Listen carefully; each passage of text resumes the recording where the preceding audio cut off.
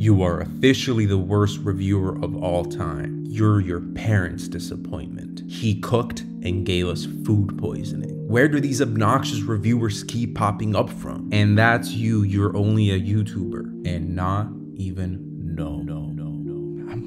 I'm sorry, I didn't know it got so bad. Here I thought I was giving genuine reviews on the music I love, but turns out I'm just making a bunch of enemies. Good, catch me clapping like the Joker. I'm absolutely thriving off your anger. That's just not true, I'm kidding. I just try to be pretty blunt and honest with my reviews, positive or negative. The meaning though, it gets lost in translation, mostly because of the medium I relay my reviews in, which are the YouTube shorts or TikToks. Reviewing 1 or 2 hour long albums in 60 seconds, it's kind of hard. Oh, but Bzzzt, stop being lazy, just make some full-length reviews. I hear you, I do, but like seeing how most of my long-form videos barely crack 10K views, I feel like I wouldn't get my point across too well even in long form. But seeing how my channel started really growing about a year ago, I decided to look back into a specific thing that I'm known for: my apparent propensity to have bad takes. And this is all according to you, my loyal viewers and commenters. I specifically picked the 3 most common complaints that I get. And maybe, just maybe, by the end of this video, we can reach a common ground. My only request before we get started is be a little bit open-minded.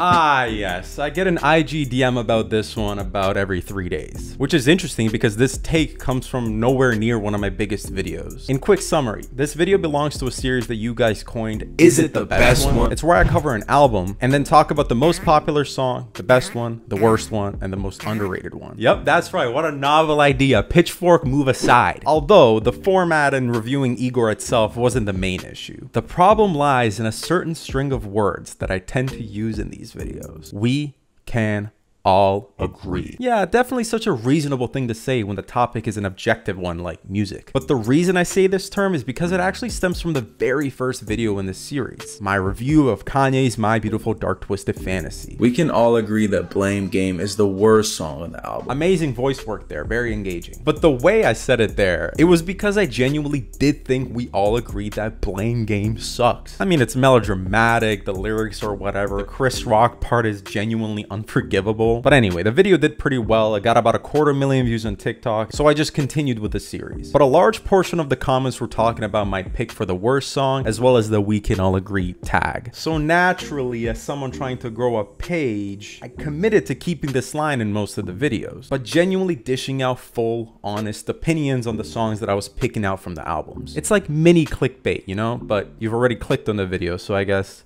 retention bait. All right, enough backstory. You're probably wondering, how does this even relate to the take that Igor's second worst song is New Magic Wand? It's because of a combination of what I've just explained and a genuine hot take that I believe in to this day. Let's break it down. At the time this little short was made, Igor was definitely my favorite Tyler album. I love the sonics and the songwriting, the vulnerability that's coming off from a man that's usually so confident, and as a full front to back listen through, it's tragic, it's really captivating. It's genuinely fantastic, but picking it apart song by song, it really uncovers the flaws of the album for me. And I remember scripting this video and it was a real tough pick, but I Don't Love You Anymore came out as the worst song. But it was genuinely a toss-up between that and New Magic Wand. I'm pretty sure even Tyler himself said that that was his best song. And I get it. It lands at the approximate climax of the album, Tyler lashing out angrily against this person that he's desperately in love with. Each part of the song building up to this explosive final verse that really ends off the song in this like, what the fuck just happened kind of feeling. And although I recognize all of this,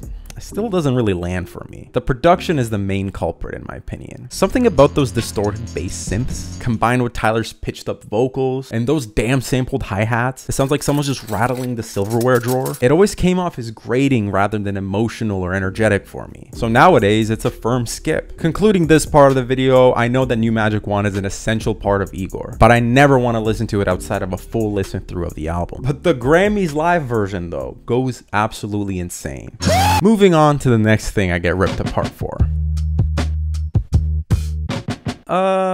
Yeah. This take might have been affected by some recent developments, if you know what I mean. But now that I think about it in this moment, I still revisit Vultures 1 and 2 more frequently than I ever have 808s. But for the sake of this video, let's say I genuinely do think 808s is Kanye's worst album. Yes, even below Jesus is King. But there's also a quick backstory to this one. It also refers back to the aforementioned series and where I was at the time. I was preparing for the first surgery in a series of surgeries I'm in the middle of doing, and I was running out of albums I feel strongly about for this series. So I hosted a straw poll to have people decide what's next, with both 808s and Jesus is King being at the top. Honestly, two albums I never really listened to, but I appreciate for different reasons. There are two Kanye albums that actually have a really strong, cohesive narrative or theme, and their track lists are tied together pretty well by these themes. But in terms of songs themselves, not that memorable for me. I then ranked the track lists, made a pros and cons list for each album, and Jesus is King edged 808s. That sounds weird. Prefacing my thoughts on 808s, I understand it's influential. I like this comment on the album of the year page: when you get sad and redefine modern pop music. But just like original tools cavemen used, or the original bananas people cultivated, they don't really hold a candle to like the modern stuff we have. Shit, I could probably shove that one down my... Here's a screenshot of the songs I have saved on 808s versus Jesus is King. Turns out it's really not that close. Now, would I place Vultures 1 or 2 under 808s? I mean, despite both of these albums having a lot of drawbacks, they both contain more songs that I genuinely want to hear from Kanye. I guess I revisit them more because of simply the hip-hop aspect of those songs, or the rap subcategory they belong in. Like, is Field Trip one of Kanye's best songs? No. But does it bang?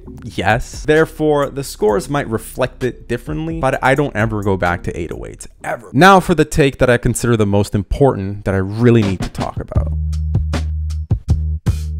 A couple of months ago, I started posting on my album of the year page. Rate your music, guys. Relax, slow down, breathe. It'll be okay. And if you notice something on my rating distribution, there are no albums ranked 100 out of 100. Yes, even with all these albums being considered 90s, none hit the 100 mark. And people often ask me about this. And the truth is, I don't believe in perfection. And that's not just in music, that goes for life in general. I think, as a very flawed person myself, that the beauty in life lies in the flaws that we kind of have to work out. It's what keeps us going, improving, and growing. The reason I'm hustling with this YouTube thing is because I don't want a flaw in my bank account. The reason I changed my diet and lost nearly 20 pounds is because I saw a flaw in my own appearance. But that's the thing. Even with these changes, there will always be other flaws to fix. So when I listen to an album that I consider nearly perfect, such as Brockhampton's Roadrunner, even with 0 skips, a full listen every single time I put it on, each time there are some small flaws I notice in some of the verses, the lyrics, the songwriting, whatever it is. Sometimes I notice them more, sometimes less, but it's always there. And maybe that says a lot about me as a person. I don't really consider myself a nitpicker or a perfectionist by any means. I mean, look at this fucking facial hair. It's just that holding something to this perfect standard is so unrealistic, especially in forms of art like music, which are subjective to begin with. And that's it, I guess. Those are some of my worst takes imaginable that I see you guys comment on all the time. I don't want people to think that I got to that point by having like a rage bait channel. I hope you guys understand how much the music I talk about means to me. And even if I say something outlandish like Logic is in the Big Four, there's always an explanation in the video. You just gotta listen. I hope you still find a reason to stick around and watch, even if you're hating on me. Thanks for watching. What's the Buzz is out.